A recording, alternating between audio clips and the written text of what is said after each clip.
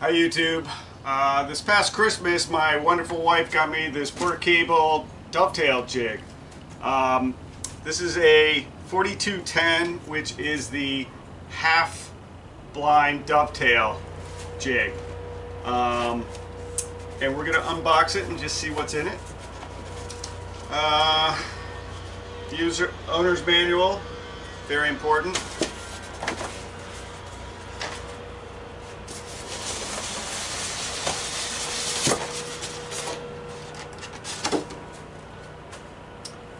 Oh boy, this is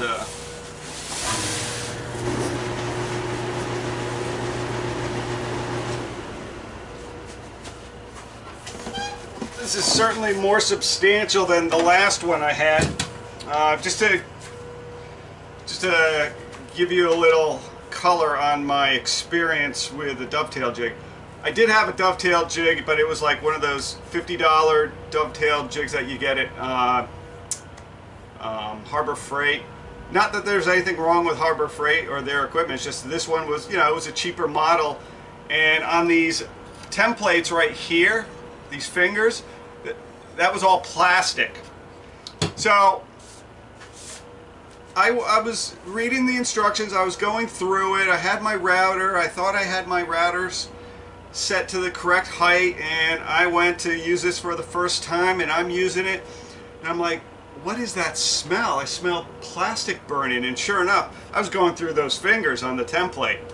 That was the first and the last time I used a dovetail template, and the last time I attempted to do anything with the dovetail until now. So this is much more substantial. So here's the jig itself. It also comes with Allen wrench and a dovetail router bit. Cool. So let me see, I'm going to get this mounted to the workbench, and as soon as I've done that, then we'll pick up from there. Thanks. Okay, so what I've done is I mounted the dovetail jig to a couple of pieces of plywood, scrap plywood, and I did this because I didn't want to permanently mount it to my workbench because that's just stupid. So I just took a couple of pieces of scrap plywood, screwed them together, and then I screwed the jig onto it, and I'm attaching clamps to the plywood, and so this sucker's not going anywhere. Yeah, so that'll work fine. And again, let's see here. For those of you who aren't familiar, we're going to have the top diagram. Those are through dovetails. I can't do those with this template that I have. I have to purchase another through dovetail template, which I plan to do. But the half blind dovetails, this is the 4210. It's the half blind dovetails, and that's what we're going to attempt here once I figure out how to properly, work the jig. So, and then you have rabbited half blind dovetails, finger joints, and sliding dovetails. So this thing, when you have all the templates, it's pretty versatile, and to be honest, it's middle of the road. There are some jigs out there where you spend close to $800, and this thing was far from that. But it wasn't like the cheaper $60 versions that you could find out there. So I'm gonna read up a little bit, and when I come back, hopefully we'll have some wood in the jig. All right, see you then. Okay, so the porter cable dovetail jig also comes with what's called a template guide. And what this does is you're supposed to put this on the plate of your router, and this will go inside these fingers perfectly. So this is what actually makes the dovetail, but it has to, you know, you have to have this collar because it's designed to fit in between these fingers. Now, my problem is I have a Bosch router, not a Porter cable. This is not going to fit in here. So I had to buy an adapter. Here are the adapters. I have to put this template guide inside here.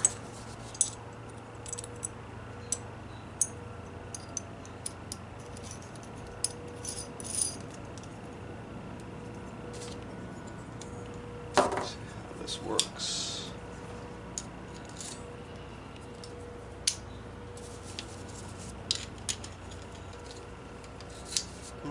There we go.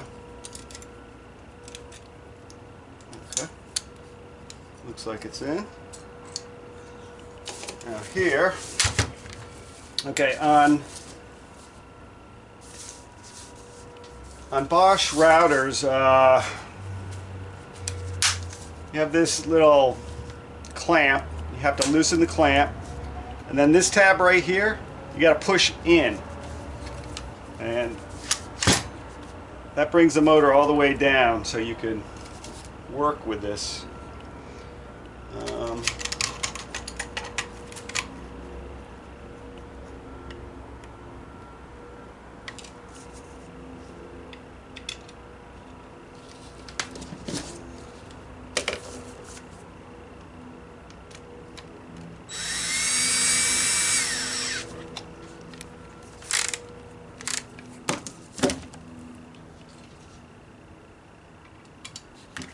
It's not too difficult to install this.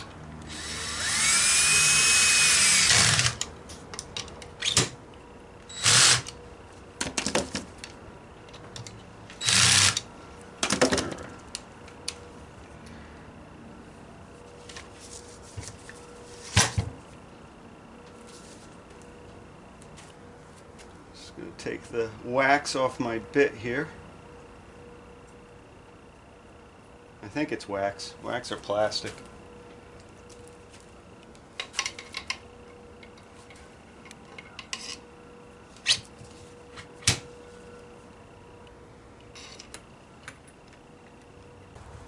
Okay, the way you set the depth of your router bit is there's this notch in here in the template.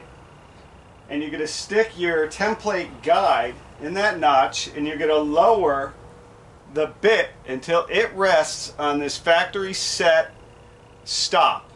Once your dovetail bit rests on that stop, that should be the perfect depth. So let's go ahead and give that a shot here.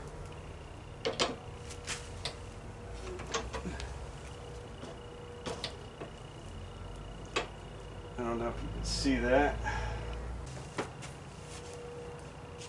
Again, let's try this again, see if you can see it better. I'm going to fit my template guide thusly, and I'm going to lower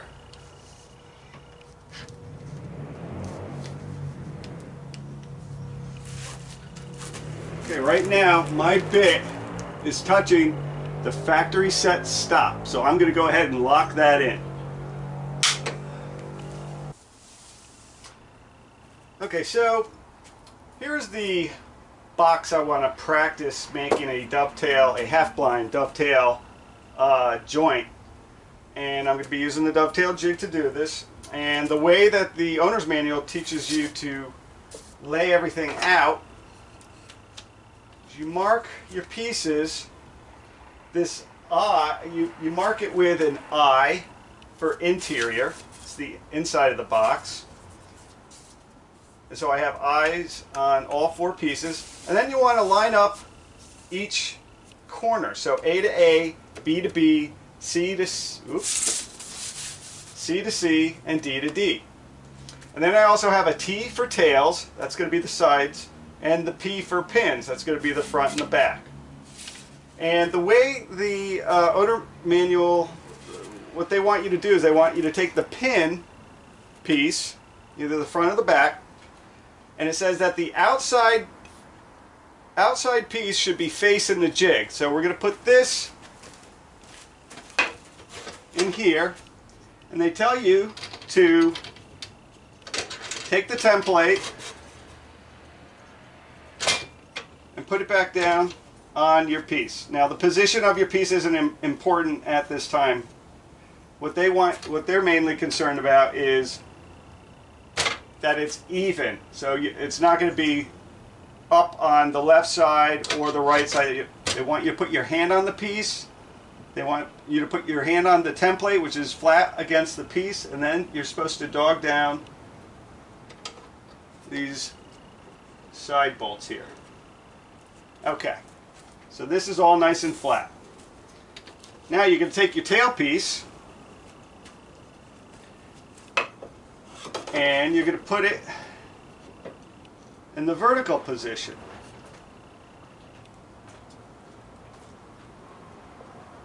Now, one thing they tell you to do,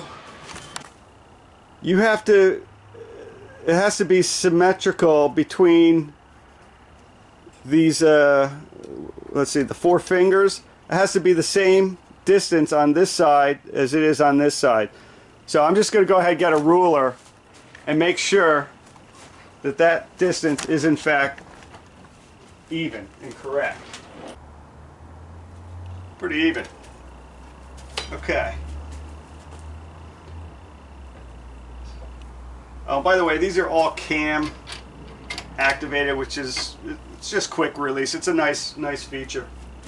Okay, so then it tells me, they tell me to loosen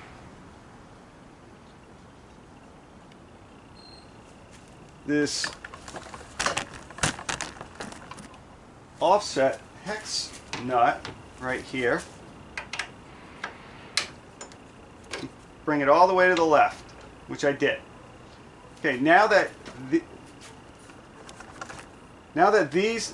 your vertical tailpiece is evenly spaced, they want you to put the offset up against your piece and tighten it down with a hex wrench that was provided.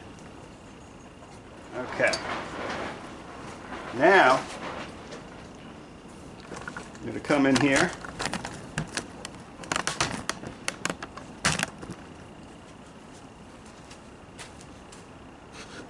I'm going to move this up and move this back until it hits the offset guide. And now I'm just going to dog this down. Well, now's the moment of truth.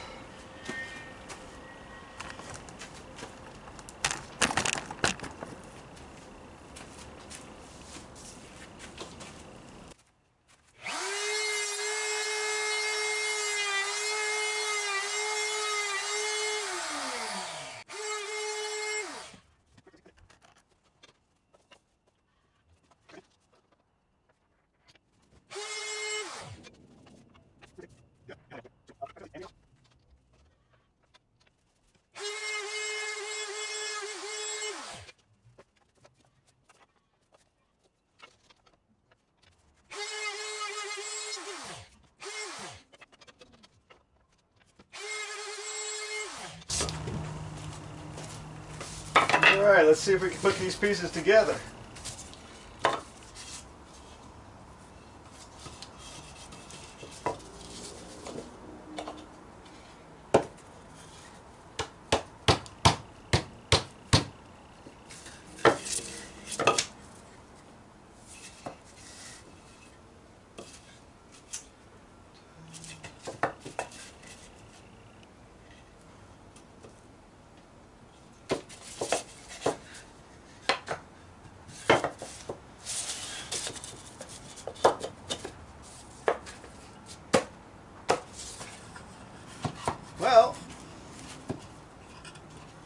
pretty decent.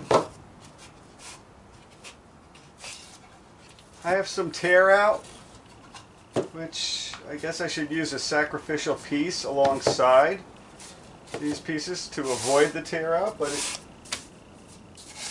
it's not bad. It's not bad at all. Little glue, and that joint is never coming apart, ever. So, kind of happy with it. Overall, I'm very pleased with this. I do have some tear out here. Next time I do this, I'm going to use a sacrificial piece alongside the pieces that I'm cutting the dovetails into, just to avoid the tear out.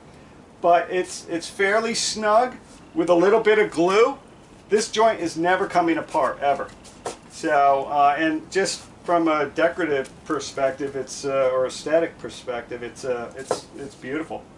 So that's a half-blind dovetail joint right here. As soon as I get the other templates for a through dovetail and a box joint and a sliding dovetail, I'll go ahead and post a video of those as well. Hopefully they'll be as easy as this one. I wasn't expecting this one to be as easy because, as I mentioned the first time, it was just a miserable experience with the jig. But this was fantastic, and I can't wait to get my hands on the other templates. Okay, thanks for watching. Oh, and if you like this, hit the subscribe. Thanks, guys.